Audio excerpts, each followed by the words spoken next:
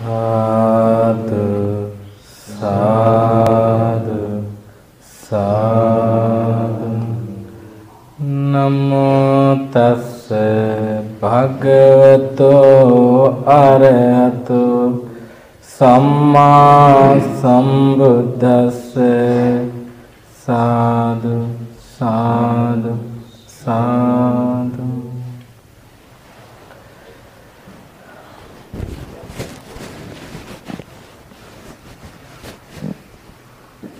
Dear friends, in the Buddhist teachings, we are able to learn about our life in detail. The Buddha explained the nature of our life very clearly. So clear. And the Buddha said, this Dhamma can be understand by the wise. So, if we have the ability of thinking, we are able to gain that wisdom which helps us to understand what we are talking about. There is one very important factor in our life. In Pali we call it manasikara. In English we translate it as we call it attention. So it is the one of factor of Nama Rupa too. Attention.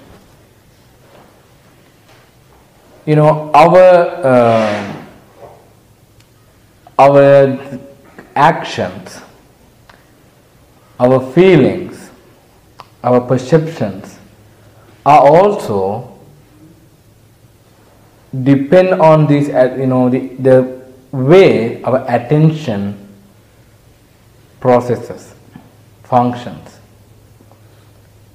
If our attention is caught by something, then we only think of that one. We only think of it. We keep thinking about it,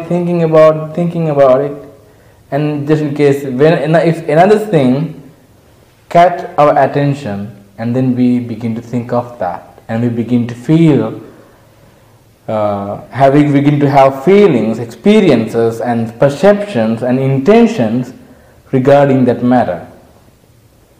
So attention. When our attention flows to, when our attention goes towards something, then we feel it, we experience it. So when our attention is there is a process of consciousness. So there is a contact.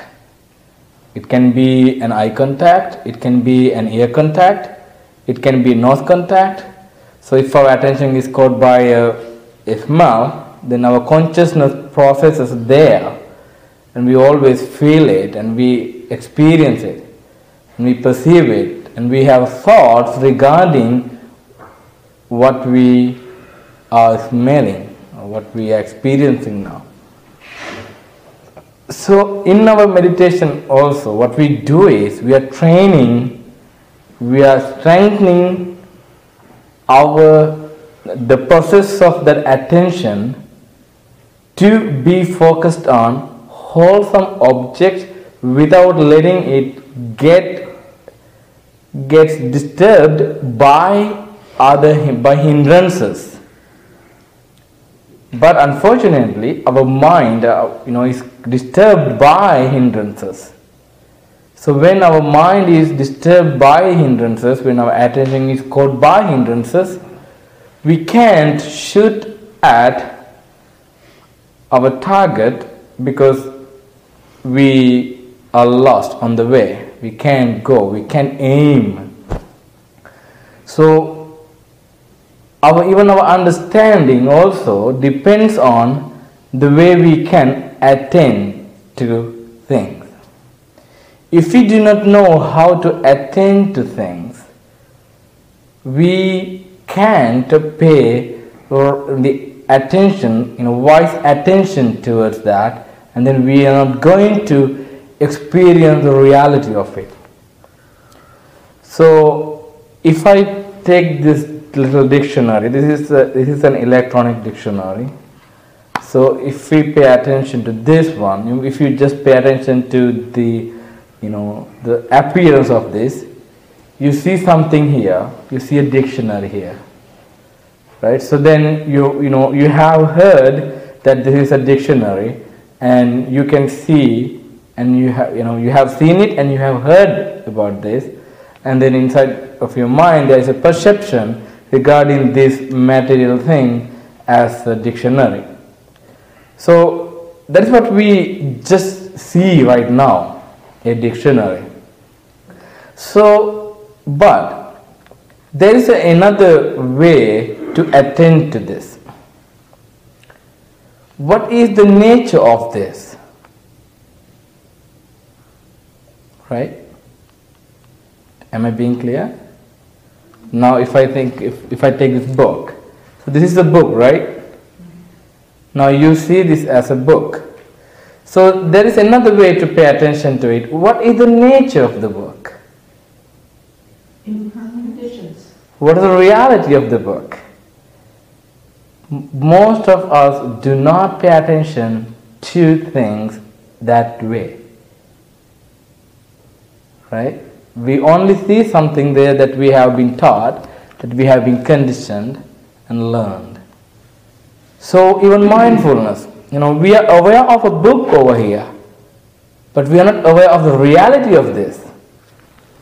And we are mindful of what we are doing right now, but we are not mindful of what is the nature of our action that we do right now. Right? So when we are running, we know that we are running, or we are talking, but we don't know what is the nature, what's the reality, what causes that intention. We don't see it. We just know that I am doing something.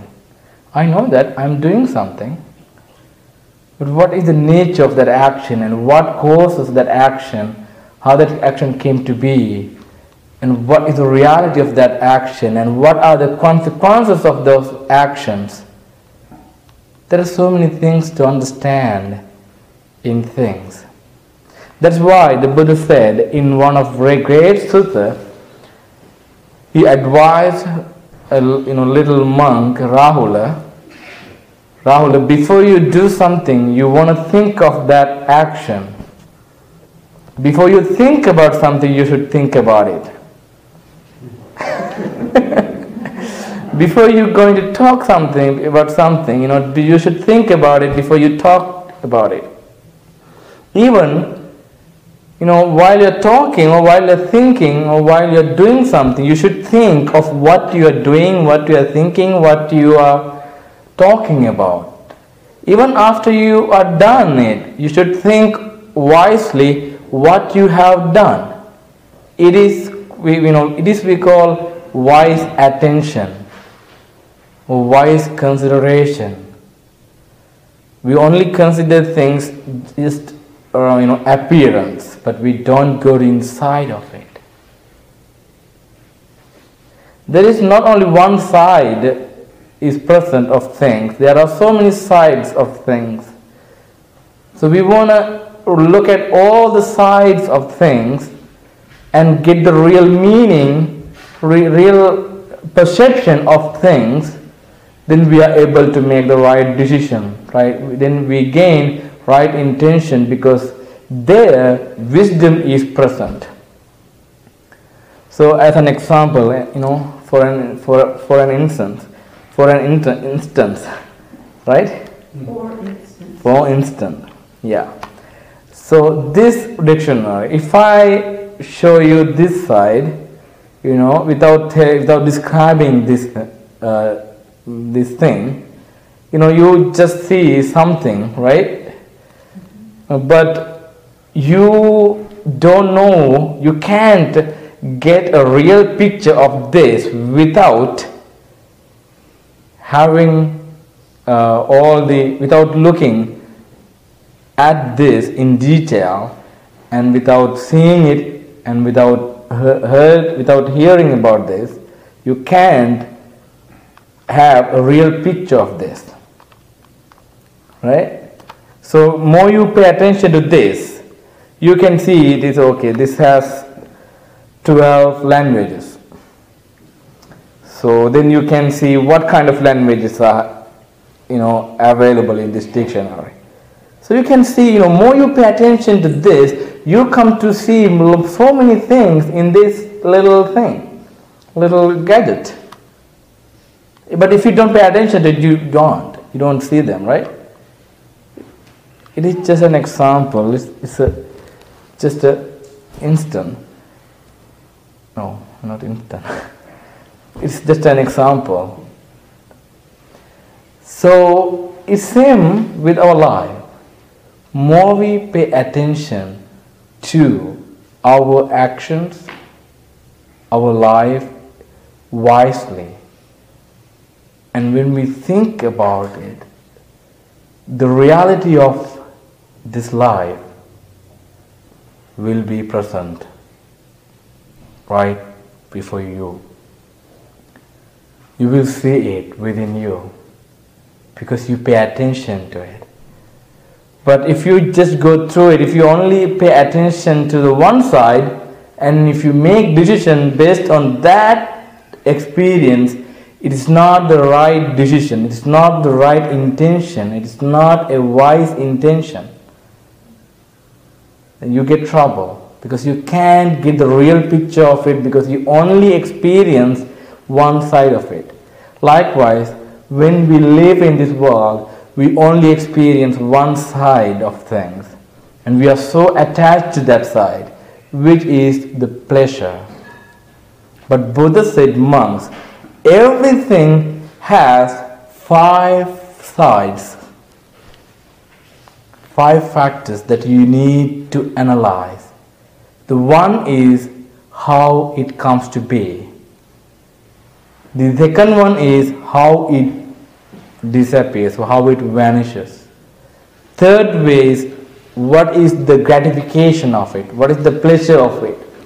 Fourth one is what is the danger of it. Fifth one is what is the freedom, what is the way to get rid of it. Freedom, how to be free from it. So there is the arising phenomena of things, vanishing phenomena of things, and there is pleasure over things, and there is a danger of things, and there is a way to free from things. So but we only see pleasure, right? We are so attached to that pleasure, we are looking for that pleasure. We don't see how it comes to be, and we don't see how it vanishes. We don't want to think about it because I don't want to lose it. I only need that pleasure. I need it. Then our mind makes so many excuses to use it, to get attached to it, because I like that pleasure. I want it at any cost. That's how our mind reacts to things, because we only see one side. But when we pay attention to things in detail, we come to understand that there is not only just pleasure, there are other stuff or things that we need to really understand. So when we see the real nature of things that way, then we are not going to get attached to it. We come to a decision which is letting go. You can't let go of things just having it as a word. Let go of it. Don't worry. Let go of it. You only let go of what makes you feel bad. Why don't you let go of what makes you feel good? You're not talking about letting go of what makes you feel good. If something bothering you, you're thinking of how letting go. But if something makes you really good, you don't want to let go of it. But you don't know that the things bother and keep bothering you because we have attachment to that pleasure that I don't want to let go of. But the suffering comes from that attachment, but we don't know that.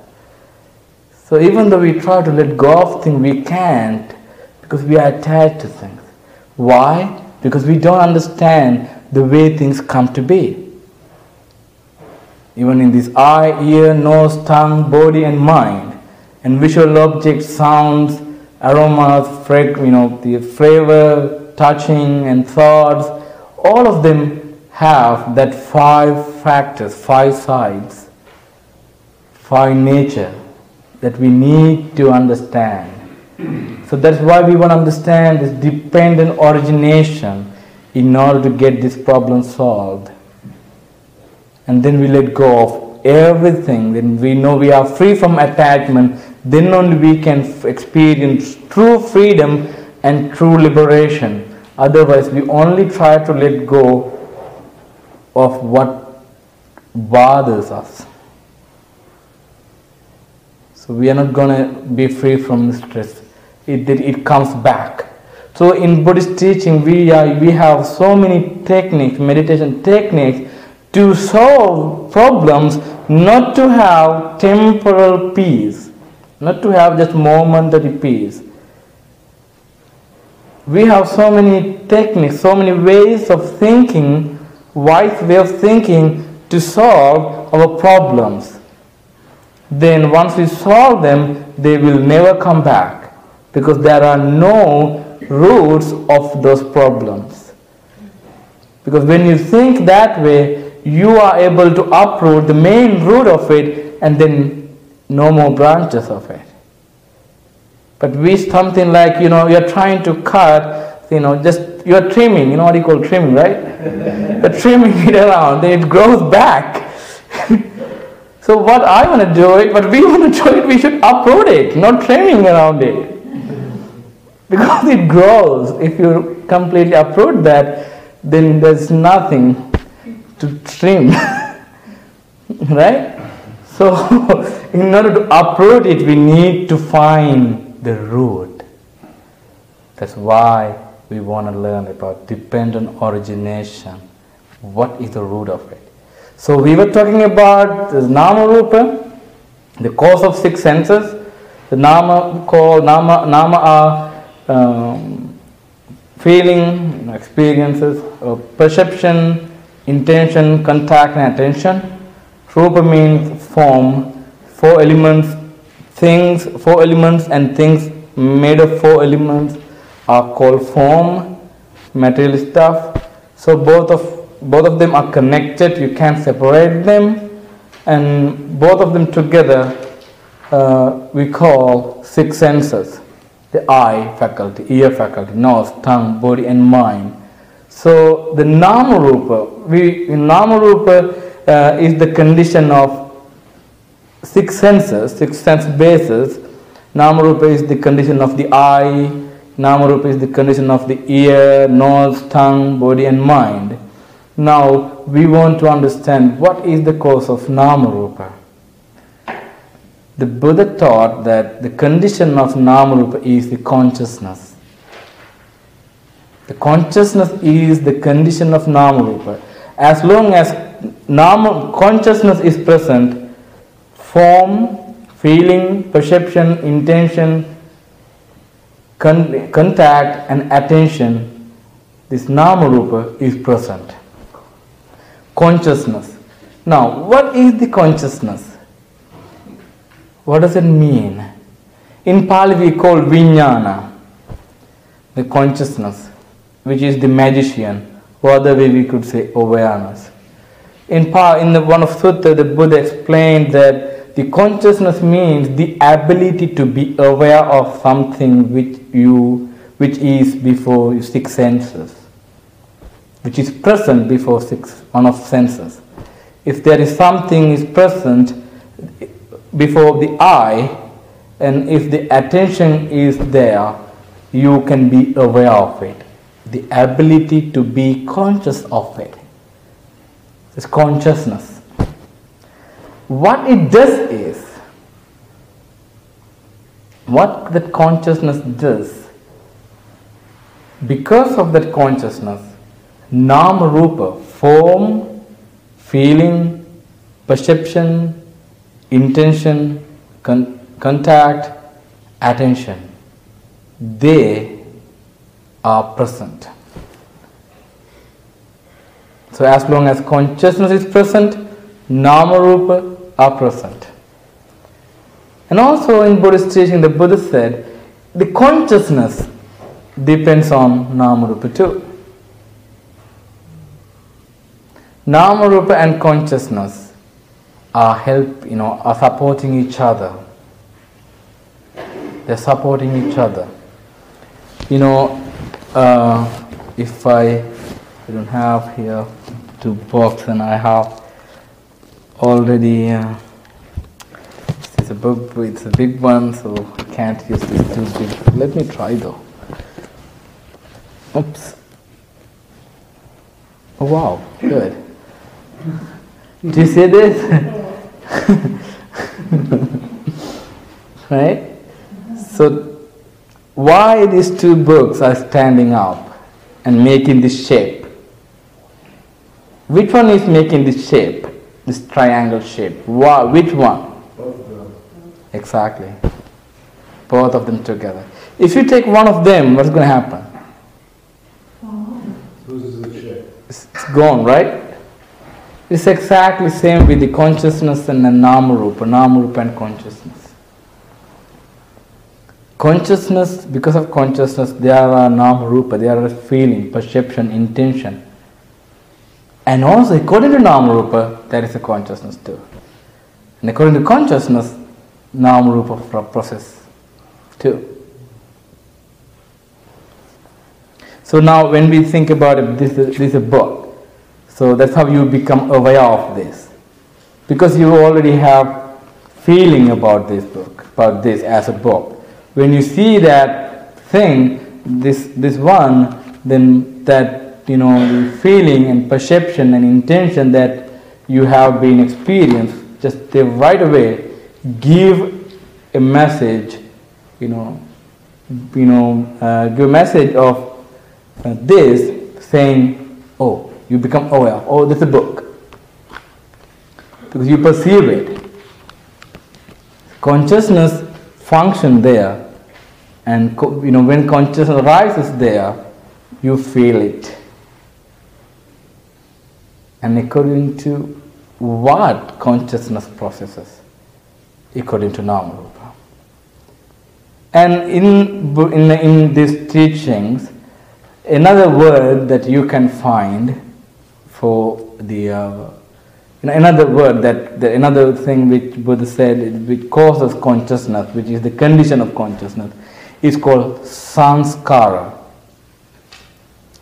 It has translated as formation, sanskara, and we like to use some few words for that: fabrications, concocted things, constructed things, and sanskara. The Buddha explained it in detail. He explained that in detail too. There are three types of samskara, fabrications. One is the kaya sankara, bodily formation, bodily sanskara, which is the breathe in and breathe out. And the other one, second sanskara, is vachi sanskara, means verbal formation. We do have thoughts and a thinking, thoughts and thinking, about the same thing. Vitakka, the object, and vichara, the aiming to the same object, the sustaining thoughts. But here, vitakka vichara is the way that words come out. Words come out, from vitakka vichara. Vachi Sankhara. It's like a formation of words. Words form to fill out in our mind. It's called Vachi Sankhara. And the other one is Chitta Sankhara, which is the Chitta Sanskara. The Buddha explained that as perception and feeling. In other way, they are Namarupa. Because consciousness conditioned by Namarupa. So Namarupa, they are conditional thing. Sanskara, we could say conditional thing too. The body, the breathe in and out has been conditioned. So because of breath, because of this body, there is a consciousness. And because of the process of forming words, there is a consciousness. It affects. And even perception and feeling too. Because you become aware of this book as a book because there was the perception and feeling behind that consciousness. That's why you became aware of this one as a book. If you didn't know, or if you haven't experienced that, then you do not come to be aware of a book. You become aware of something, but you don't have perception, feeling, or a real idea about this. You can't visualize it, picture it in you. There is no such an image already built in. It's not fabricated. It's something. There are no any idea or any information about what we see. But when we hear about it, when we think about it, then there is a copy in our mind. And when we see it again, suddenly that copy comes up. Shows up, it pops up. Now, what keeps creating this sanskara, so this fabrication? Why sanskara come to be, and why sanskara, this is fabrication of concrete things, keeps supporting consciousness and namarupa? Why they are growing together? Why they are feeding each other? Why it happens? Why the consciousness and Namarupa keep together, helping each other? What is the reason? Why they come to be? Why they grow? Ignorance. Don't know what is suffering. Don't know what causes suffering. Don't know what is the cessation of suffering. Don't know what is the path of freedom, path of liberation.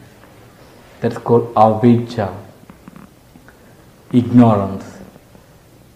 Avijja means not knowing of Four Noble Truths.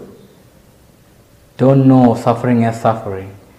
If we are conscious of suffering as suffering, then consciousness itself doesn't establish on suffering and grow. Then consciousness cannot grow anymore because there's no room, there's no space for consciousness to grow, because consciousness, when we become aware of suffering as suffering, then there, attachment fade away. They fade away. Now we don't have such a strong awareness to be, to make a conscious contact with the reality. We can't have a conscious contact with the reality because our mind is not well developed. Our attention get always caught by hindrances, so we can't pay attention to it, and then our consciousness doesn't process in reality, to become aware of the reality, because attention is very important also. It's one of fact of Nama Rupa, and Nama Rupa conditions the consciousness. And so when we pay attention to things in detail and very closely and attentively and very meticulously, we can see all those details, with wisdom, and then we come to put an end to the suffering, because we come to see suffering as suffering. You come to understand what is consciousness. When we become conscious of consciousness as suffering, when we see consciousness as suffering, then our consciousness doesn't establish on consciousnness and grow. Because consciousness is like a seed. The Buddha said that in Bija Sutta, in Samyutta Nikaya, Connected Discourses. The Buddha said, the consciousness is like a seed. What is the ground for that? Ground is the form, feeling, perception, and intention. So then, the seed is the consciousness, ground is these four things. Then what is nourishing them? What is water? Is craving.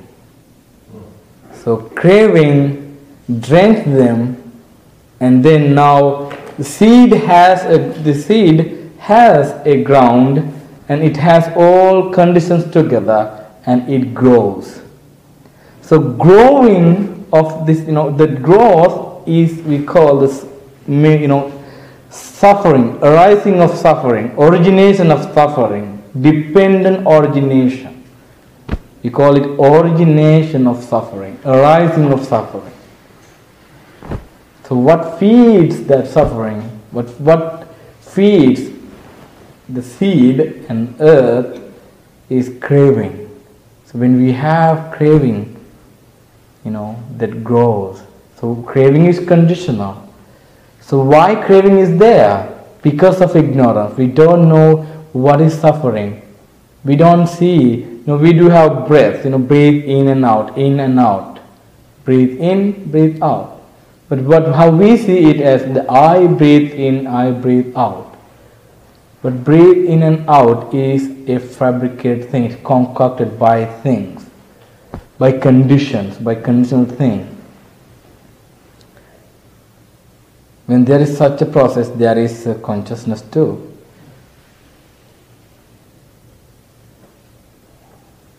But we don't see that as suffering. We don't see the cause of it. We don't see how consciousness processes. And the seed, if the seed is growing and then it gives, lots of result, right? And it is growing, keep growing, so much, things to grow. So when we can see an end of it, as we can't see an end of it as long as it is feeding by craving and ignorance. So now that is why there is a way, the natural way to understand this process, which is the Noble Eightfold Path. Then when we gain right view, but when we understand Four Noble Truths more, when we talk about Four Noble Truths, we are able to banish that ignorance, and we are able to see the path, and more we practice, more we train ourselves on the path, we can see the way suffering originates, the way suffering comes to be, and also at the same time we can see how suffering ceases. There is an origination of suffering, and there is a cessation of suffering too. So we were talking about the origination of suffering. So suffering, aging and death is suffering. They are suffering. sorrow, lamentation, suffering. In briefly, 5 aggregates of clinging, of suffering. The suffering that they are conditioned by birth. The birth is conditioned by bhava, forming an existence of a realm according to our action, and that is conditioned by attachment. Attachments are conditioned by craving. Craving is conditioned by feelings. Feelings are conditioned by contacts. Contacts are conditioned by 6 senses. 6 sense bases are conditioned by nama rupa. Nama rupa are conditioned by consciousness. Consciousness conditioned by sanskara. Conditional things of fabrication, bodhi sanskara, verbal sanskara, and mental sanskara. So when we learn that in detail, bodhi sanskara is a breath in and out, and verbal sanskara is the thoughts, and vichara, the forming of words, which are both and together. It's vachi sanskara, and chitta sanskara is the perception and feeling. So the cause of sanskara is the ignorance. Why they keep fabricating? Why do they keep growing? Why consciousness and nama rupa can grow? Because of lack of true knowledge. We don't understand the way they grow. We don't understand the way they come to be. Because of ignorance, we suffer. Because of ignorance, craving is present. Even right this moment, we breathe in and out. The way we breathe in and out is that we think I breathe in, I breathe out. When words form in ourselves, in our mind, the perception that we have is me, mine, myself. Even the perception and feeling which we have. Then now you can understand English because you have perception, feelings, experiences related to these sounds. That's why you gain a meaning of it. I told you, if I begin to speak in Sinhalese, you won't understand it. You will just hear a sound. Because you don't have any perception, any feeling, any intention, no contact, no attention regarding that sound. But when I began to learn English, what I did was I read, I heard, I listened to English, things, and I had to learn the way they formed all the sentences, all the patterns. That means I have to go through all the sounds and the meaning of it, and then, I got perception regarding all those words and meaning. That's what we call meaning, right? How you perceive the sounds. Bird. How Sri Lankans perceive that sound. They don't know what is, that word. If they have heard about it, if they also are taught that way, then they see the same thing with birds. So then English-speaking people also see the same shape, the birds. Then both of them see the same thing as bird, right? Because we have same kind of perception regarding that sound and that object, that animal, bird, even this book. There are hundreds of languages in this world that we don't understand. We can't understand. If we want to understand that, we have to get familiar with those sounds and those, we have to, be conditioned. So when we learn something, what is happening is we are conditioning. We have been, we are conditioned by that. That's why we have to hear things, we have to read, we have to see it, right?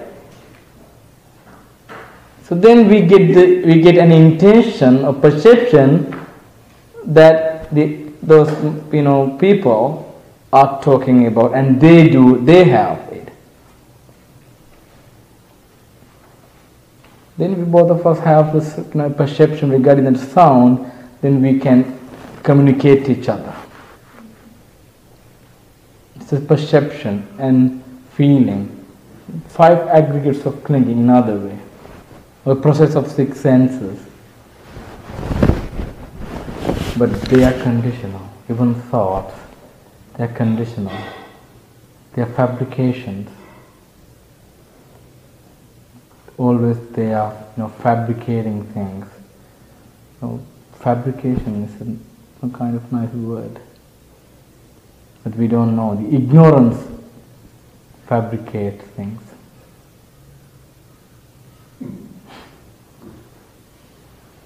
But once we understand suffering as suffering, then no more fabrication, no more construction, no more growth, no more suffering. Suffering can't grow. No more existence of suffering, because ignorance is not present, it's gone. We see how consciousness and nama rupa process it together, each other. And then we come to understand the uselessness of things. We see that things are empty of self, and there is no use of it. Then we come to understand that we have misled by the ignorance. Then we don't get attached to anything anymore. No more attachment once we are free from ignorance. But we can't let go of ignorance as long as we are stuck in sensuality. The pleasures. We only think of that. As a lay person, you enjoy sensual pleasure, but it doesn't mean that you should only think of that. There are so much pleasure beyond sensuality. We should think about that too. Then we will begin to associate that pleasure. But at the beginning, you will not let go of all the sensual pleasures at once. You can't. But when you begin to associate that a pleasure which is higher than sensual pleasure, more you associate that pleasure, one day, a day comes that you are able to let go of that. Nobody wants to, influence you or motivate you or persuade you to do it. You will do it. Because you come to experience that higher pleasure which is beyond sensuality, but in the beginning you will never give it up. But more you understand, more you come to gain wisdom, then you see the real pleasure of the world, real peace, true peace. Then you will let go of it. That's how we develop morality. We come to understand, we come to feel that noble pleasure of morality, and then we let go of immorality. Then we establish ourselves on morality, and we will never get back into immorality. We are on the path. So all the time we want to be mindful of the reality of the present moment, so which is very deeper than the normal mindfulness, ordinary mindfulness. The mindfulness that we talk about in Buddhist teaching is very deeper than the ordinary mindfulness that other people are talking about. So other people say, whatever you do it mindfully. Okay, you can steal things mindfully. You can kill someone mindfully. Right? It's okay, you can do it. Be mindful and do it. That's not the right mindfulness. It is a mindfulness, but it's not the right one. That's why it's a really good thing that we can learn from the Buddha, mindfulness, what it means. In one of one of book called it was a Dhamma discussion that happened between a king and one of Arahant monk, great Arahant monk, and they had a discussion on mindfulness, and king asked, what is the nature of mindfulness? Then the Bhante, Arahant monk, he explained it this way. The mindfulness, what it does, it shows you what is wholesome, what is unwholesome, what is right. It always brings the wholesome object to you, to the present. Then you come to see what is wholesome, what is unwholesome, what is dangerous, what is not dangerous, what is skillful, what is unskillful, what is right, what is wrong, what is good, what is bad. What shows that to you is mindfulness. What is the reality? It brings, more you develop the right mindfulness, it brings the reality to you. That's why we want to develop 4 foundations of mindfulness, which banishes the ignorance. When we become mindful of our body, we begin to understand body as body, not as me, not as myself, not as who I am. We begin to see the body as body, feeling as feeling, mind as mind, not as me, not as someone else. We begin to understand all the mental objects as mental objects, all the sanskara as sanskara, right? Then we don't see them, we don't consider them, we don't see them as me. But the way we see, the way we perceive things is me. Body as me, not body as body. That's the problem. We talked about that in our last retreat. The mind as mind. You pay attention to see the body as the body. What is the nature of the body? There is an arising phenomena of this body. There is a vanishing phenomena of the body. And there is gratification of this, and there is the danger of this too. What is the danger? What are the disadvantages of this body? This body is impermanent, and this is made of 4 elements, and this subjects to change. This is not me, not mine, not myself, not who I am.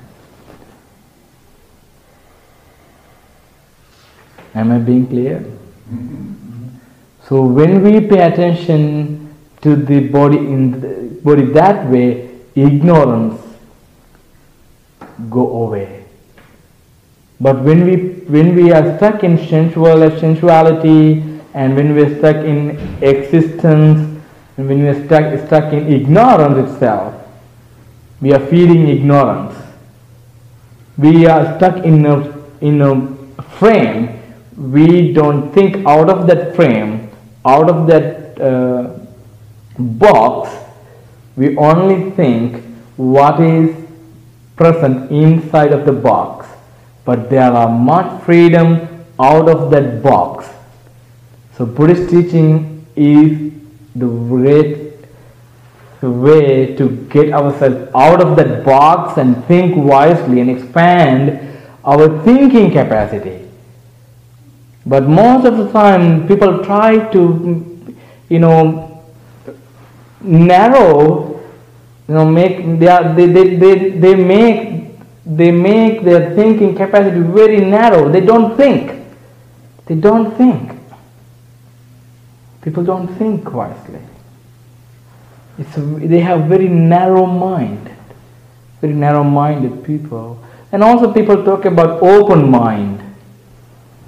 Open mind means that a mind which is free from anger, which is free from desire, which is free from delusion, which is free from ignorance, which is free from jealousy, that is called open mind. So, but open mind in the general sense, but how people think is that if you begin to think what I say, or if you like what I like, oh, you're opening your mind. It doesn't matter, whether it is powered by anger, or greed, or jealousy, delusion, doesn't matter. You're an open-minded person. You can be an open-minded person that way. Open mind means mind is completely open, mind is free. And also people talk about free will. Free will is a freedom. Free from what? Free from anger, jealousy, greed, delusion, ignorance. That is called free. That is what freedom is. But we have no freedom. We think according to our ignorance. We don't think wisely. That is why we need to learn the Buddha's teaching, because the Buddha's teaching, this teaching came out of a person who was free from anger, greed, jealousy, ill will, passion, hatred, all the defilement. When we learn this teaching, we can really understand that the Buddha has eradicated anger, greed, jealousy, because it's Dhamma always, pointing at letting go of this defilement. So I don't think that a person can talk about letting go of these defilements in such a way without eradicating them. So he has so much experience about letting go of all the defilements and ignorance, and that's why he always pointed at that target, the letting go of defilements, ignorance. So once it so much makes sense that we need to see suffering as suffering, otherwise we will not get rid of suffering, because we don't see suffering as suffering, we see suffering as happiness. As long as we see suffering as happiness, we will never let go of suffering. So when we see suffering, we become very peaceful. Why? Because we don't get attached to suffering. That's why we have this peace. That's why it is important to see suffering as suffering. Peace comes from there. Peace comes from realization, real understanding. Once you understand it, you are away from troubles. As an example, I always take this also. When we were babies, when we were kids, our parents didn't allow us to use a knife or any tools because we didn't know how to use it. Even they didn't allow us to, use any electric things, right? Why? Because why is it? It hurts. We will get hurt.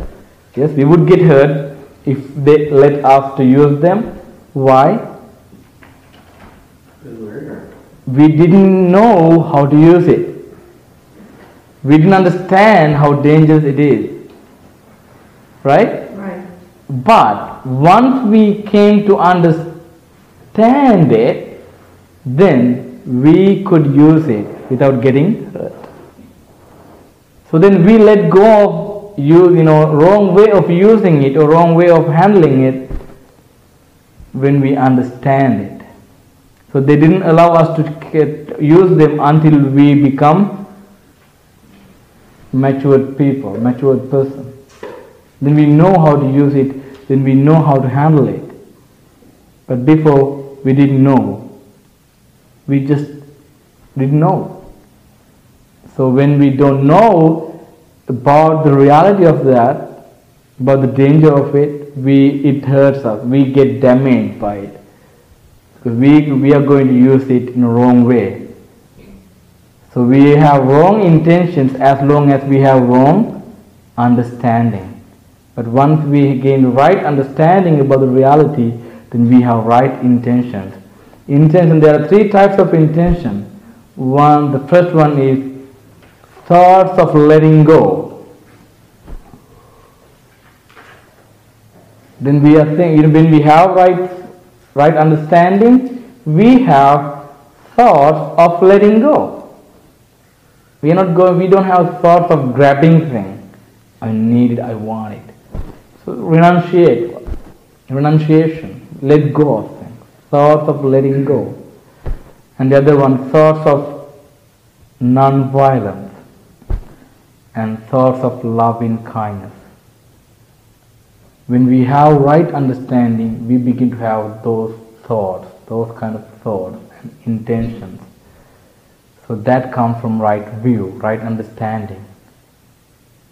But when we see always me, we have selfish ideas, because there is a basement, for the ego. Because we are covered by ignorance. We don't know how consciousness processes. We don't understand consciousness. We don't understand the cause of consciousness. We don't understand the cessation of consciousness. We don't understand the path leading to the cessation of consciousness. So that's why the ignorance keeps fabricating those sanskaras. That's why ignorance is the condition of sanskara, fabrication or formation, or all those, breath, bodily sanskara, breath in and out, and perception and feeling, and thoughts. Ignorance is there. More we come to understand, more we let go of ignorance, then we are in control. Because no more attachment. So we want to let go of ignorance. So with the cessation of ignorance, sanskara ceases. With the cessation of sanskara, vijnana ceases. Consciousness ceases. With the cessation of consciousness, nama-rupa ceases. Nama-rupa ceases. With the cessation of nama-rupa, six senses cease. With the cessation of six sense bases, contact ceases. With the cessation of contact, feeling, experience cease. With the cessation of experiences or feelings, craving ceases. With the cessation of craving, attachment ceases. With the cessation of attachment, forming an existence of a realm according to actions, intentions cease. When there is no more formation of existence, no more birth, because their six senses were not formed to be, so then there is no more birth. Such six senses cease. Birth ceases. With the cessation of the birth, aging, death, illness cease. That is called the cessation of suffering. Origination of suffering is that with the help of ignorance, samskara come to be. Then consciousness is there, is present. When consciousness is present, nama-rupa is present. Nama-rupa is present, six sense bases are present. When nama-rupa are present, when six senses are present, contacts are present. When contacts are present, feelings present. Experiences are present. When experiences are present, tanha, craving, is present. When craving is present, attachments are present. When attachments are present, bhava is present. Always, the consciousness is growing to be. So when there is such a growth of existence, there is always an opportunity to be born. So when the birth is present, aging and death are present. That is how all mass of suffering come to be, take place, originate. No one is making it. It doesn't happen automatically. Things happen according to the nature, natural law. When this is present too. When this is absent too. When this comes to be, this comes to be. When this ceases too. So with ignorance, with the arising of ignorance, as long as ignorance is present, this all the growing of consciousness, growing of nama-rupa are present. Suffering is present. Craving is present. So the way we can let go of our craving, our desires, our attachment is that, by letting go of ignorance. How we can get rid of ignorance? That is the Noble Eightfold Path. We come to practice morality. Based on morality, we develop concentration. Morality is very important in this spiritual practicing, because morality is like a ground which all the noble qualities grow. So if there is no ground, trees can't grow. So see at the generosity, kindness, compassion, sympathetic joy, equanimity, concentration, wisdom, and all those things are grounded on. And what is the ground? Morality. So morality should be very strong. That's why I asked you to practice the 8 precepts, and also we observe that precepts too. That's why we are practicing morality. Advanced. That's why we should practice. Once in a while, we should practice that advanced moral behavior, which helps us to develop our ability of letting go and wisdom. That's why always Buddha appreciated that observing opposite the 8 sila, 8 precepts, because it is really great way. It's a great, very advanced practicing of letting go. Because if you observe 8 precepts, opposite the 8 precepts, which 8 precepts that you can't eat anything after noon, and you watch TV shows, you can listen to music, you can't do any makeup, you can't decorate yourself. You have to have very simple clothes and very simple life. No luxurious beds and chairs, and very simple. You will be happy with whatever you gain, whatever you are offered, whatever you are given. You're not going to complain.